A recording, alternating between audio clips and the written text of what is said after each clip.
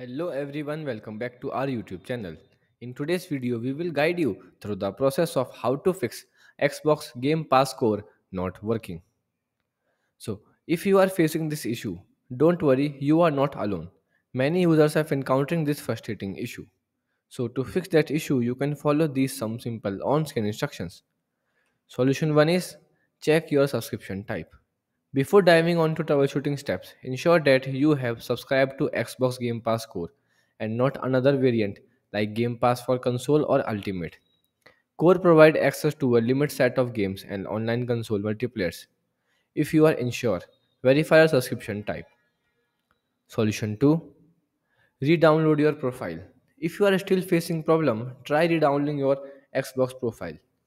To do, you can simply open your Xbox application and then go to settings, and after that click on accounts, and here you will choose remove account and then re-add your profile by signing in again through your Xbox game ID. Solution 3. Check for software updates. Ensure that your console system software is up to date. To check, you can simply go to the start menu and then click on gear icon and then navigate to update and security and Windows update and install any pending updates if available. Solution 4. Reset or repair the Xbox app only for Windows users. To do, you can simply open your Windows settings and also to open by pressing Window plus I key.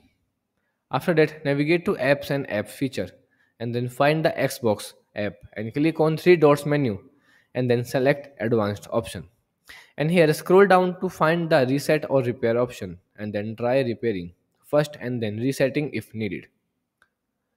Solution 5. Contact Xbox support. If none of the above steps work, consider reach out the Xbox support.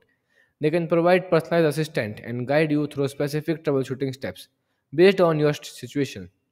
Remember that technical issues can sometimes be frustrating, but with patience and persistence, you will likely find the solutions.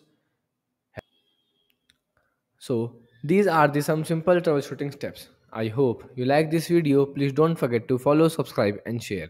We will catch you up in the next video. Goodbye.